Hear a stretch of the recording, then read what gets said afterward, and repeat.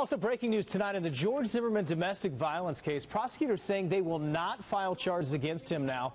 This decision coming after Zimmerman's girlfriend said she did not want to pursue the case.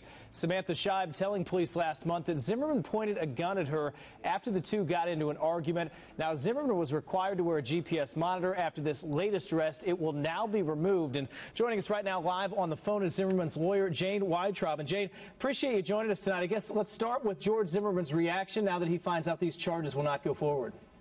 Obviously, he's very pleased that the charges were dismissed and that the prosecutors listened to us and did the right thing. You know, I think some would look from the outside and wonder how this advanced so far. You know, George Zimmerman got on the phone. He called 911 to get his side of the story out. Was it her finally deciding at the end, Samantha saying, I'm not going to go forward, and then prosecutors realized they wouldn't have a case here? Well, I think that the prosecutors looked at all of the evidence that they had in the case. They had several statements. They had the 911 tapes, and I'm very pleased that they read my motion and they listened to me. They looked at the affidavit that I submitted, and they were very reasonable, and they took the time to listen and evaluate the case that they had. And I was just very pleased that justice prevailed, and hopefully the target will come off George Zimmerman's back now. And what does this do for your client now? Obviously, the GPS monitor, the guns were taken away. Will those things all be returned to him now, and his standing will reflect what it was a month ago?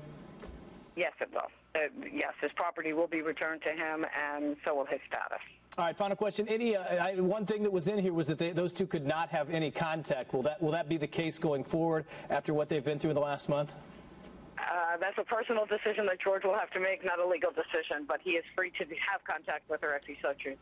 All right, Jayne Weintraub, attorney for George Zimmerman, we appreciate you joining us tonight and responding to the decision to not pursue charges against George Zimmerman.